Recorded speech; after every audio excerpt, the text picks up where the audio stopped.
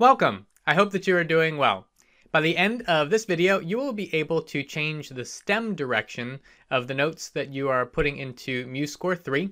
I will also include how to change stem directions for 4-part writing as well. Let's get started. So you will have MuseScore up, and stem direction in general, it will be done for you automatically. But there are times that you will want to change the stem direction. So automatic stem direction, you will see in this one, anytime you're on a B or a B or above, then the stem direction will go down. And then when you're on A or lower than an A on the treble clef, then you are going to have the stem direction be pointing up automatically. So if you want to change the stem direction, let's say I'm on the first note, and make sure you have the note selected so it turns blue. And then to change the stem direction, you go up to this top middle panel here, where you'll see this icon where it says flip direction, and you go ahead and click that, and you'll see that it changed the stem direction for the first note that I had selected.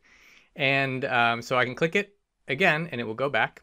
Now, the shortcut for flipping the stem direction, if you don't want to go click the top, is to go ahead and just press X on the keyboard. So if I press X with the note selected, it went down, and if I press X down again, it will go up. So those are the quickest ways to change stem direction on one note that you're inputting. And so let's I want to show you what happens. Let's say I have multiple notes, and I'm just going to put in a couple here.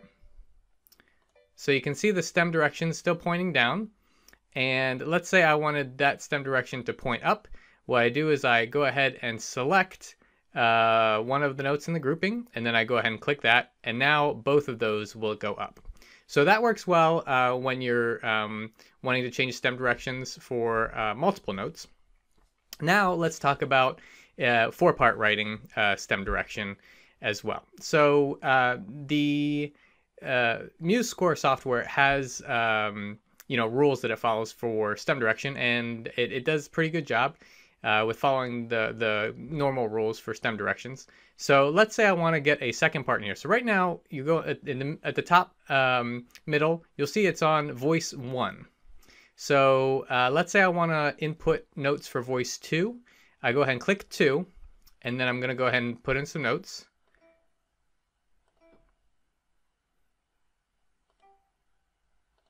Okay, so I want you to notice that the notes that I put in, that the stems point down, on all of those notes. Now, I wanted to, let me do a different note on this last one here. And let's say I was on this next measure, and I put in a lower note. You'll see that it flipped the stem direction for the top line. And that's because when you have multiple voices for 4-part writing, or 3-part writing, then you will have the stem directions on the top voice, they will go up most of the time, and then the second voice, they will go down. So you will see at every note that I add, no matter how high it is or low it is, the stem direction is going to go down. And that's the correct way to do the stem direction. Now let's say I want that last note to the stem direction to go the other direction. I'll go ahead and press X, or I can press this button here. Now it'll change the stem direction. Good. And again, if you're working with parts, with the bass clef, you can either click on 3rd part, or you can just go ahead, if you've got them separated by clef, you can just go back to voice 1 and start adding notes on the bottom. It will follow the same rules. And then voice 2. And you'll see that it changes the stem direction automatically. So again, this button here in the middle top, that's the main one, or you can press X when you want to flip the direction of any stems that you're working on in MuseScore 3. If you have any questions, feel free to drop them in the comments section below. I'll do my best to answer those.